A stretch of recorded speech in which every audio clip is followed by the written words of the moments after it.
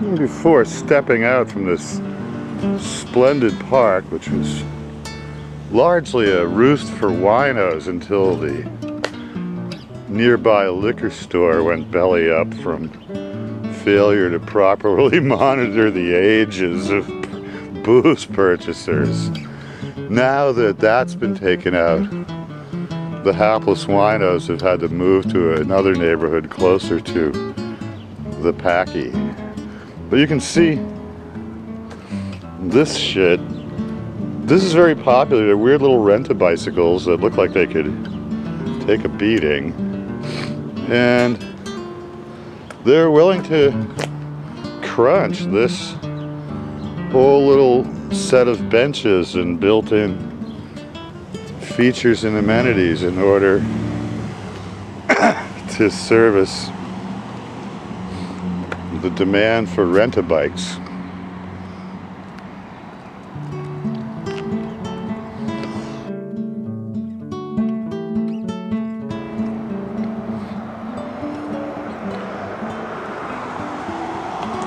Now, I'll traverse the other arc of this triangle neighborhood.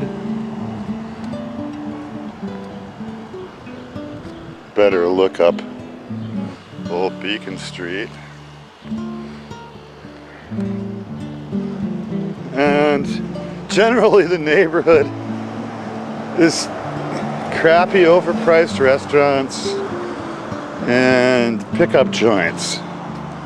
There's only a few practical things here, but they are quite good. You have the bank, which I'm quite fond of, and a coffee shop.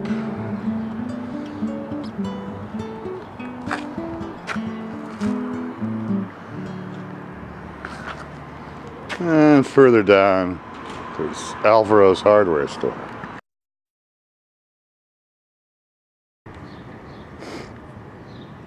Here down Springfield Street, you have Olay, formerly the Springfield Street Saloon. And that's kind of a dinner clip joint. Its little lunch cart counterpart across the street, Olecito, is kind of a place to get very well made and reasonably priced burritos and quesadillas and such.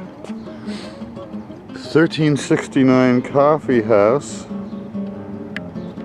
was once a jazz bar. Frank Wright, among others, performed here. Dewey Redman, various people. I was here with Burn Nix from Ornette Coleman's band a few years ago, reminding him of how he played there once. But now it's been utterly transformed and is primarily extremely self-absorbed people staring at laptops while guzzling overpriced caffeinated milk beverages.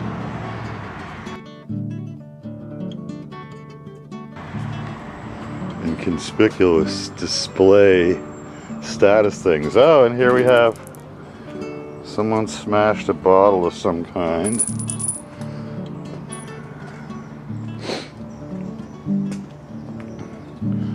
There's a little toy shop and the backside of the Grotesque Deli. This place, the Druid, is actually one of the better simple pubs to go get food and such. Unpretentious, owned by people who are actually from Ireland. And this is a ghastly little rent-a-performance space that competes with the dump I live in. If you're a musician and you want to use this place, it's going to run you about $120 a night last time I heard, unless you're a friend of the owners. And so it's out of reach for most. The dump I belong to rents for about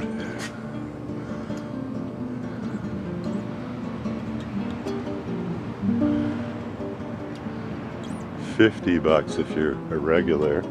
Ah, this little place is closing. How sad. It's going out of business. It was never very well run, kind of run down, but you could find cool stuff in here. And this is really the heart and soul of practical Inman Square. Inman Square hardware. And good old Alvaro and his son Paul and his charming daughter, whose name escapes me. But this is probably the consummate old school hardware store where you can find nearly anything. And then, once again, not a lot of anything else that's particularly noteworthy. Just overpriced restaurants and pickup dumps.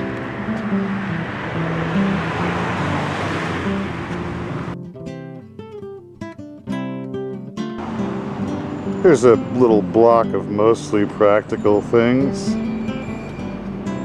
And the post office on the corner. The vintage clothing peddler Una evidently has an outpost here. And this refrigeration place has now become a used bookstore. They just haven't bothered to take the sign down. It's that special Massachusetts decrepitude we've come to know and love. Now this block has another little bodega that really doesn't have any fresh fruit or vegetables. It's mostly another place to get scratch tickets and chump tax accoutrements. Good old Sandy's.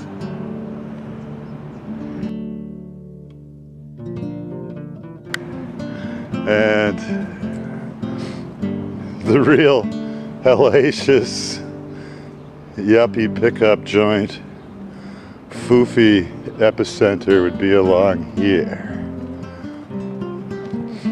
We have this overpriced restaurant next to Bukowski in Inman Square. There's another Bukowski over in Boston for the